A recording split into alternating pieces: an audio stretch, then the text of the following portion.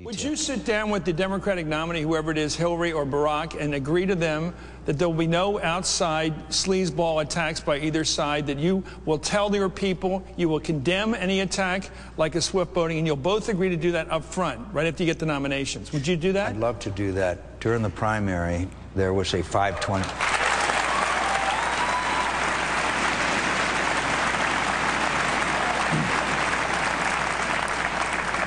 During the primary, there was a 527 that sprang up, and I asked them to stop. Did they listen? They stopped. So it works?